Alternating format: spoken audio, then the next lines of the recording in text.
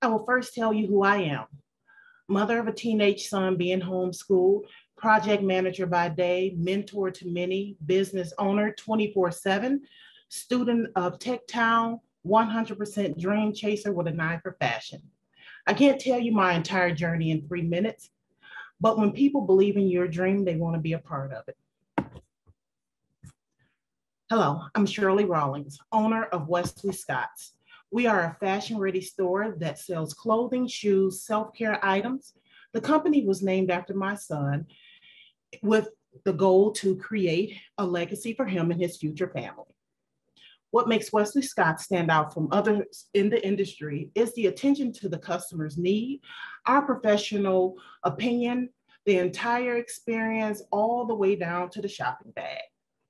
Working at stores such as Jacobson's, Williams-Sonoma, Crate & Barrel, I took the best principles and applied it to my store. We started in April 2019 with a website and doing pop-ups. When the pandemic hit, we were at a standstill trying to figure out a path forward. By August 2020, we started at Canterbury Village at an outdoor tent. 3 weeks later, we were asked by the owner to take a shared space at the property. As of June 1st, 2021, we were selected to have our own store at Canterbury Village. Wesley Scott's is the only Black-owned store at the property, and the reception has been amazing. With our second location at the platform in Detroit, we are looking to acquire 1,000 square feet, which is where we will add more shopping options for residents as well as workers. In 2019, we grossed over $5,000 in sales as I funded the business myself.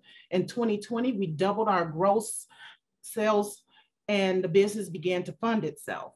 In 2021, we are already at $10,000 in gross sales.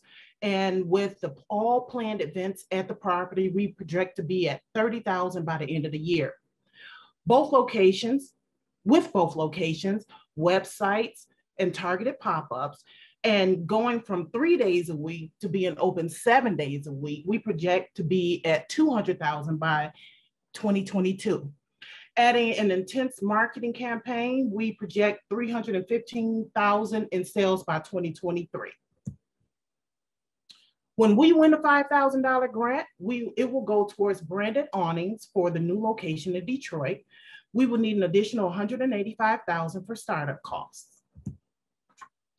Thank you for your time. Please visit our location, order from our website, and follow us on our social media handles. Thank you.